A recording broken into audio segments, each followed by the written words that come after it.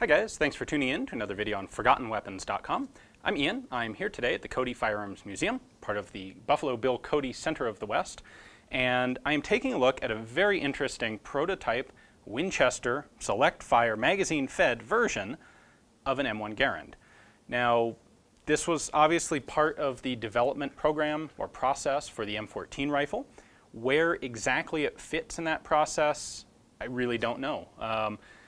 There doesn't appear to be much documentation on this. Unfortunately, while there are good references out there on the Springfield and the Remington corporate versions of the different rifles that ended up as part of the M14 project, there doesn't seem to be very much reference material out there on the Winchester guns, and this is one of those. The Cody Museum has the Winchester firearms collection, which includes a lot of prototypes, some which we have looked at, some which we'll look at in the future, and some like this one. So I can't really tell you the where and the when and the how this did under trials, but we will take a close look at it, and I can point out a whole bunch of very interesting things, features of this particular prototype example.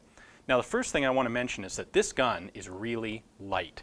You look at this and you expect it to weigh something like 12 or 14 pounds, right? Because it's got a big old bipod on the front. Presumably it's maybe a heavy barrel.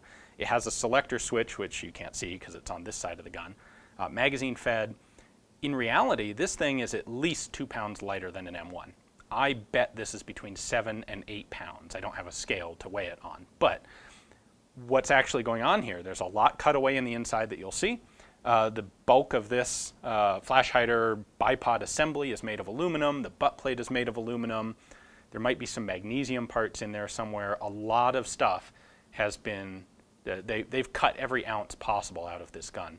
And it's really an impressive gun to handle as a result. Now, let's just go ahead and take a closer look at it. Let me take the stock off and show you some of the internals. All right, so the most obvious difference is that a pistol grip has been added. This didn't involve any actual modification to the trigger group. This is actually kind of like the Beretta BM59 Garand modifications, where they've added a pistol grip to the stock. So pretty simple there. We'll take it apart in a moment. Magazine has been added. They put a magazine catch at the front, which is not a bad idea. This keeps it out of the way of all the trigger assembly stuff that's already in there. This is a custom proprietary magazine. It's designed for .308. This is a .308 NATO gun, which suggests that it was definitely post-World War II. Now, what's interesting here is that they have actually used an M1 receiver. So this is a Winchester M1. It's a 1.6 million serial number gun, but you can see when I open it, there's a block here in the back of the receiver because it's a 30-06 length receiver with a .308 length magazine. So that was an easy way to not have to redo a whole bunch of tooling to make .308 caliber receivers for experimental guns. No, instead, we'll just use a 30-06 receiver.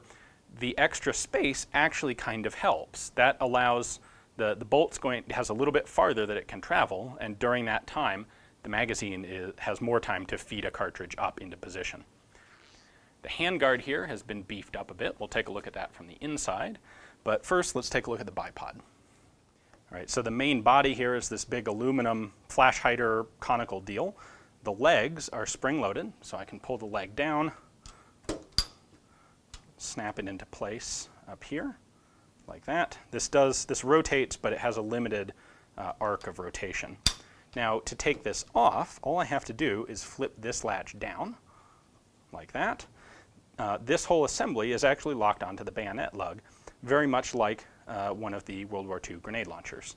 So with that undone, this whole assembly comes off. There you can see the inside of the flash hider, really just a big cone. Locks onto the back. There's our locking tab. Pretty simple, really.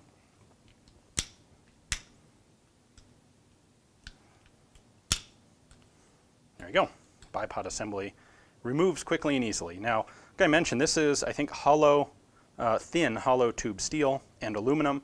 This whole assembly is quite lightweight by itself. We'll start by taking out the magazine.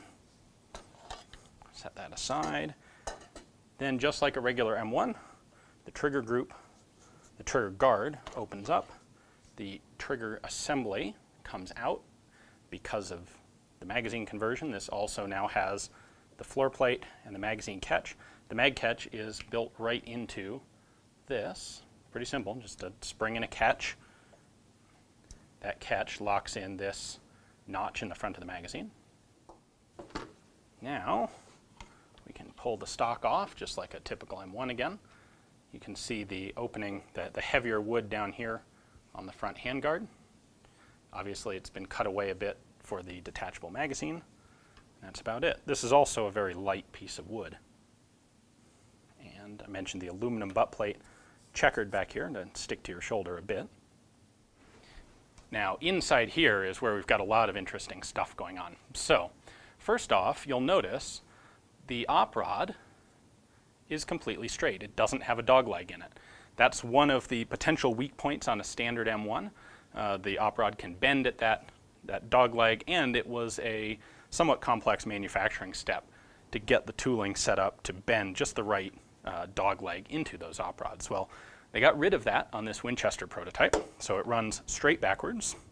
The recoil spring here has been reprofiled a bit to match. Pull that out. Now this is our selector lever, and it moves this guy just a little bit up and down. It does that through this pin, which obviously has a cammed surface inside here. So that's going to engage or disengage an auto sear in the fire control group. What I'm more interested in is there's very little stuff back here. The front arms that you would normally have on a standard clip-fed M1 are gone. We've taken a look at another magazine-fed M1 that had a box added to it here to support the magazine. That's not there. Pretty dramatic change. The bottom of the barrel has been milled flat. That gives room for this straight op rod, and that cuts a significant amount of weight out of the gun. Presumably, they found that that didn't have a deleterious effect on the gun being able to withstand firing. But, you know, obviously by using a box magazine, they've been able to get rid of all of the mechanism in here that Garand designed for the clip feeding and ejecting process. That's all gone. In fact, the cutout for the clip release is also gone. There is no clip release on the gun. The upper handguard was widened to match the lower. Over here it's a very thin piece. You can see a little bit of it's cracked off. That's probably too thin right there, but it is a prototype rifle. So the action, however, is still basic all M1 Garand.